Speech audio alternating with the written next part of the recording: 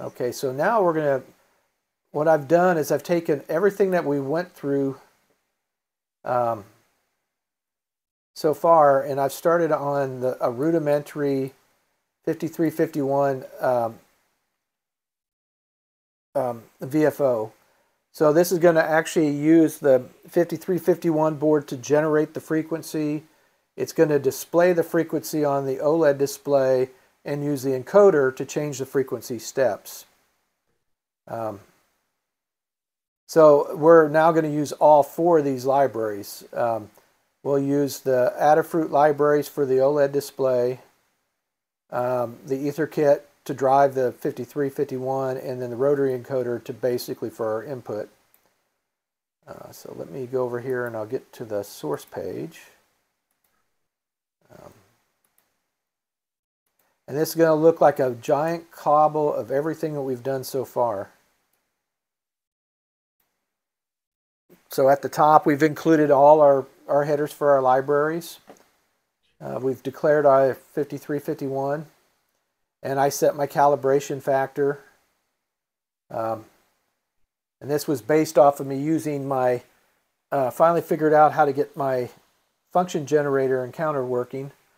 But you know, it has the same problem. The resolution on it is not very good. It's down to the hertz.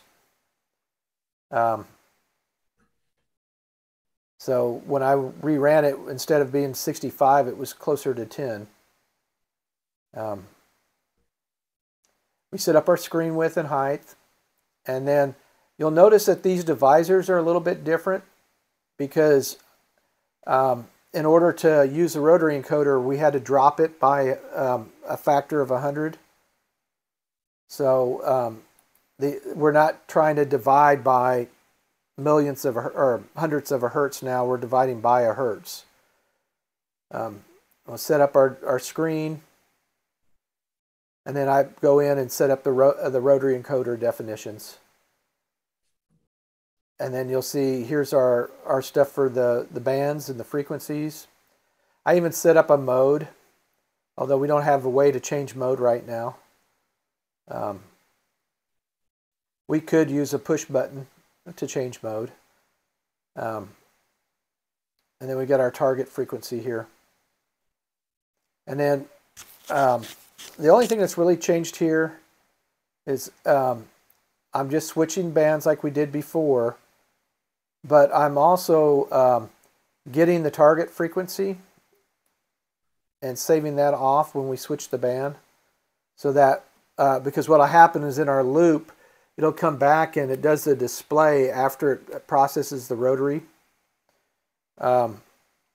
So, and then down here on when we read the value, I'm just doing the same thing as I'm setting the target frequency, so that every time we update that frequency, we're going to basically update the SI5351, and we're going to update the display. And then this is the code from the frequency display project that we had. So we've got our clear display, our show, and then our display frequency, and then our display band and our display mode methods that we went through last week. And then the loop here, it clears the display, it displays the frequency, the band, the mode, and then it writes everything to the display. Then in our setup, I've combined the setups from everything. So the first thing is we get we init the display, get it all set up. Then we're going to get the rotary encoder set up, and the acceleration. Then we're going to set our target frequency, and then we're going to init the 5351, set the correction factor on it, set it as a fixed signal, and then because I've got to multiply this by 100, I have to basically cast this to an unsigned int, and then we call set frequency. And then our loop is it's going to go through, it's going to check the rotary, then it's going to update the display, and then it's going to set the frequency. if it's changed. And what we could do is we could say, you know, we could put a flag in here so that we don't set the frequency unless we need to. That's pretty much it. Any questions about the code?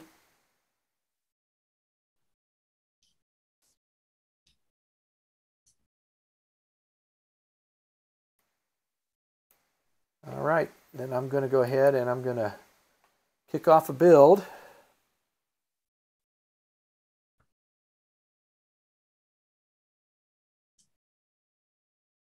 And then I'm going to switch over to our overhead view.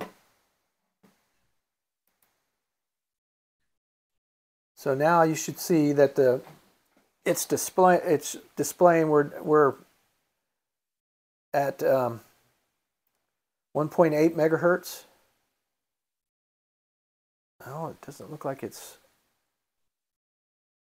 interesting. I'm seeing something totally different. I don't think this actually went out. Nope.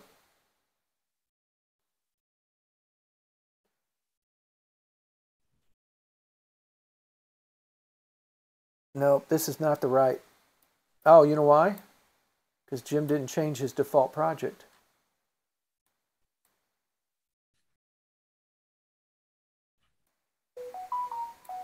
All right, now let's do it.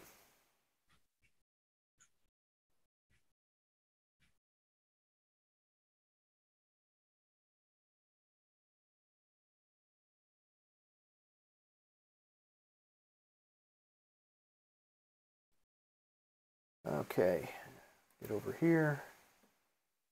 So now you should see that the display is updating. And I'm going to bring over my... Okay, now you should be able to see it. Let me switch this now to head on.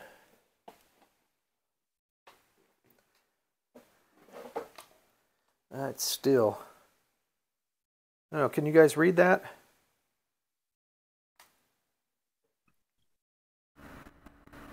Yeah. It's showing that we're generating... All right, let me try turning this off and see if that helps any. Now that's too bright.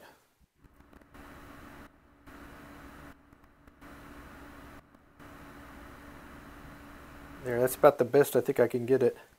Yeah. Okay, so now I'm going to change bands. And you should see that it's reading like 3.5 megahertz. 3.50005. Yeah. Come on. Now we're at 7 megahertz. So I'm just jumping through the band. Yeah. And if I take and switch back over to the overhead, you'll see our that we're reading 7 megahertz.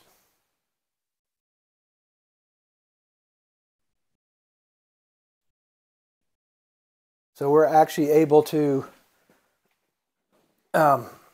generate our signal on the frequency that we want, and our display is kicking it out.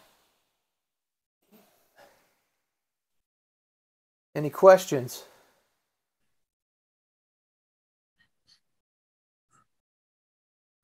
So now the next thing is, how do we get this to... real quick, Bill McNichols has a question. If Sure. you're generating, are you running running this to an antenna, or are you going to burn this thing up? No, it's such a low signal. It's less than it's basically generating a signal in milliwatts. You're not going to burn it up. Okay. What we're going to after we're done with this process, the next thing we're actually going to do though is we're going to start looking at building a bandpass filter so that we can put it on an antenna, so that we can start looking at doing the different like the whisper beacon and the CW beacon. But okay. Yeah, you won't hurt it doing that. All right. Thank you. So one of the things that that's rather hard here is we don't program, or we don't normally run frequencies in hertz, right? We're usually running everything in like 1 kilohertz. So if we were to take these and drop these by, let's say, 2 more, right? Let's see if we can actually get our frequency generation a little bit closer to what we use. Now let me switch over to visual code here so you can see what I'm doing. So what I'm doing now is, instead of this being in hertz, I'm going to move it up into the kilohertz range.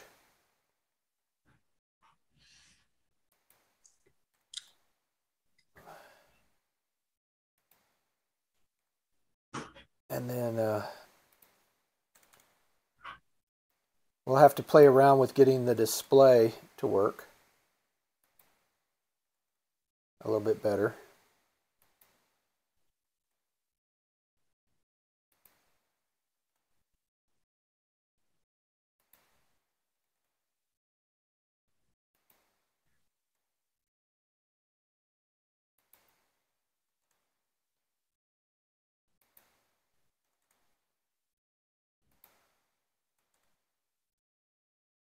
Okay. And then I think what we're going to have to do is delete these by 2.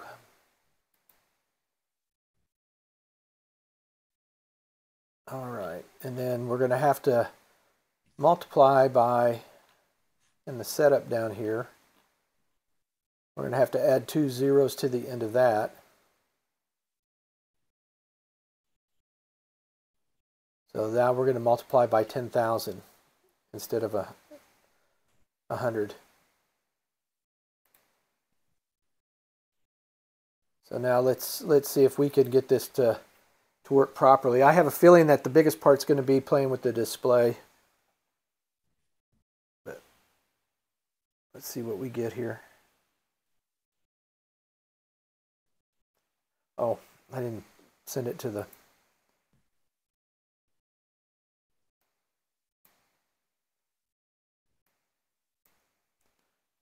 Searching. Okay, what's my display say now? Okay, it shows us at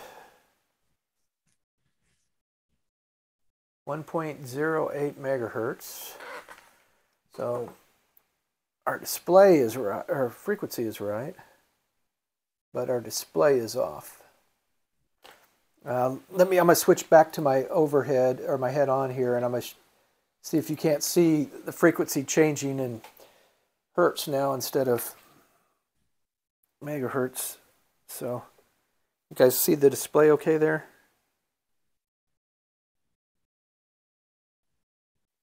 Dang it. Yeah, I can see it there for a second. Okay. I need to turn it so it's head on. There we go. And then maybe up a little bit. See, now we're going in like single kilohertz range.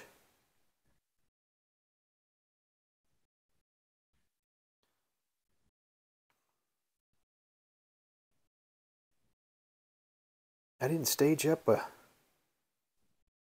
so now we're at 3.5, 15, 6, 17, 18, 19, 20.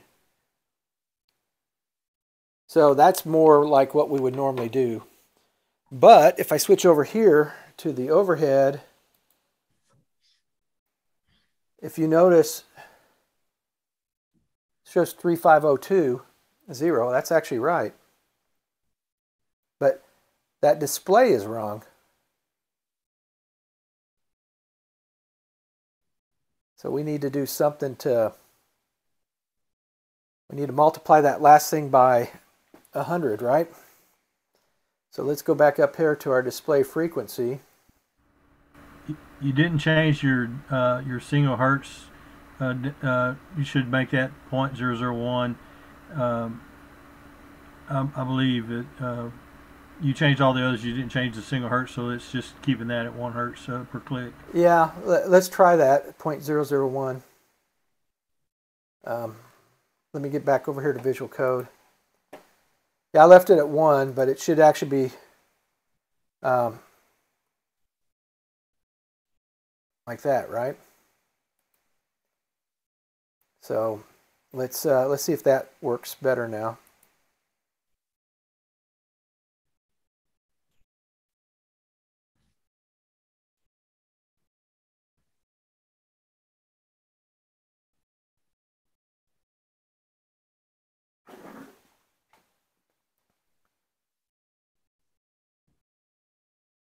Okay. And yeah, but we get some extra zeros on the end of it. We're close. We're much better. But I don't know if you can see that, but now it's like 5,000.8 or something. So what I'm going to try is, instead of, I don't know if you guys can see what happens is, we're going to try something a little different. What I'm going to do is leave that at 1. But we're going to multiply, after we get that frequency. Let me switch back over here to VS Code. We're going to take this and our hertz, and we're going to not, we're going to multiply it by 100. Actually, we're just going to multiply it by 100.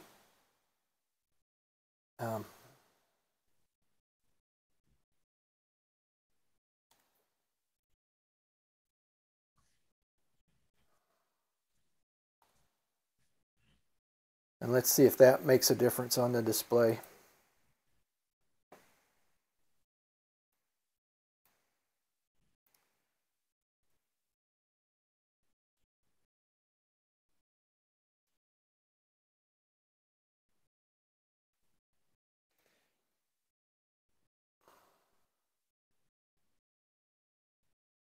Okay.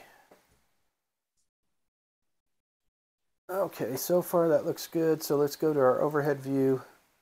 And let's see if we get the step, what we're expecting. There we go. You guys see that now, that step is going? Yeah. And it's falling right along with the frequency counter's falling right along with the display. Looks like we're... Could put a case statement in there for like a fast or a slow, and the slow gets you down in the hertz, and the fast gets you, like at the kilohertz or something, Yeah, that's true. Well, we could also set up acceleration, right? We can go back over here to Visual Code. So let's say we want it to go faster if we spin it faster, right? So let's get to our setup here.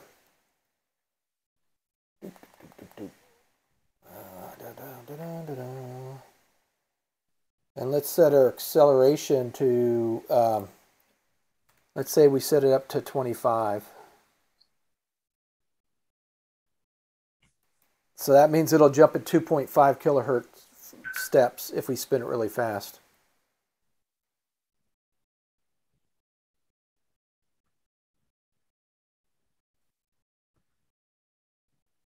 Okay, and then I'll switch back over here to the overhead view.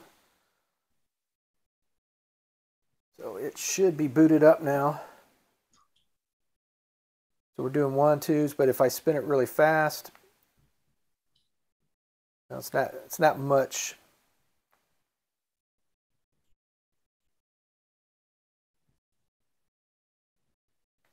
We change that. We'll change that acceleration and set it to, let's say, 250, and see if that makes a big difference.